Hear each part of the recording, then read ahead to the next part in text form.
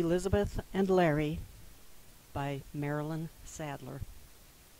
Elizabeth and Larry were old friends.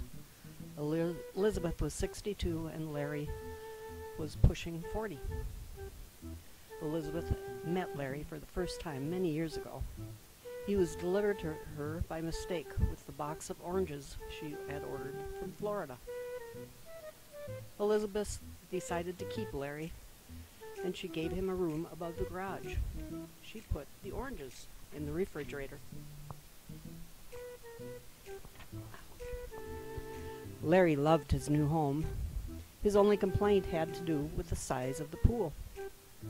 Every day, Elizabeth and Larry went walking. Larry was always drawn to the zoo, and he was fascinated by the unusual exhibits. On sunny days, they went to the beach. Larry taught Elizabeth how to float.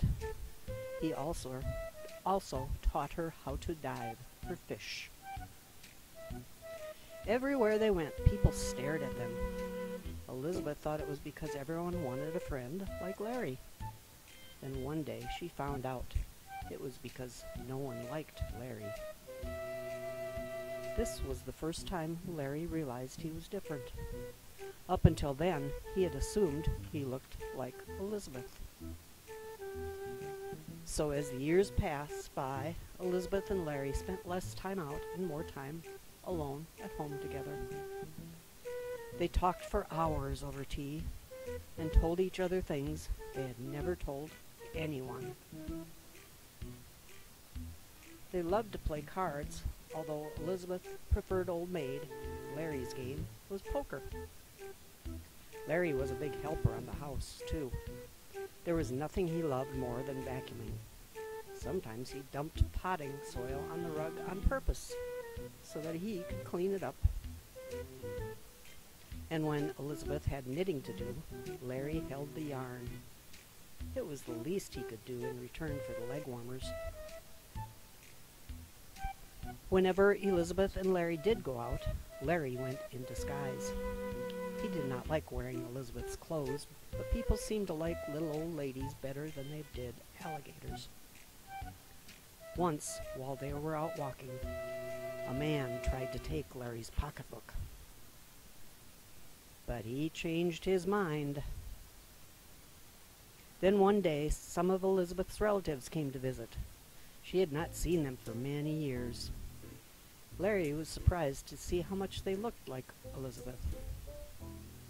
They were very nice to Larry, but Larry did not feel like part of the family. He wanted to look like Elizabeth, too.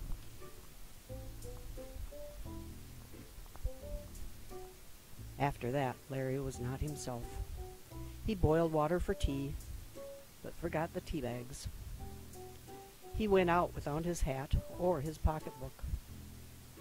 He didn't even try to get rid of the Old Maid. Elizabeth had never seen Larry so sad, but she had known Larry for many years, and she knew what was wrong. Larry was tired of being different. He wanted to be with alligators. So it was quite sadly decided that Larry would return to Florida. Elizabeth took Larry to the airport and bought him a one-way ticket. Everyone was staring at them when they said goodbye. After that, Elizabeth was not herself. Every day she sat at her window and waited for letters from Larry. Larry wrote to her often, but it was not the same. Even his phone calls did not comfort her. Everyone who knew Elizabeth had never seen her look worse. "What you need is a cat," they said. But what Elizabeth really needed was to be with Larry. So, one day, Elizabeth sold her house and bought a one-way ticket to Florida. She also bought some mints and a magazine to read on the plane.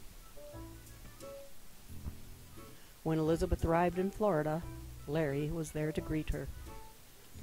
They agreed they would never part again.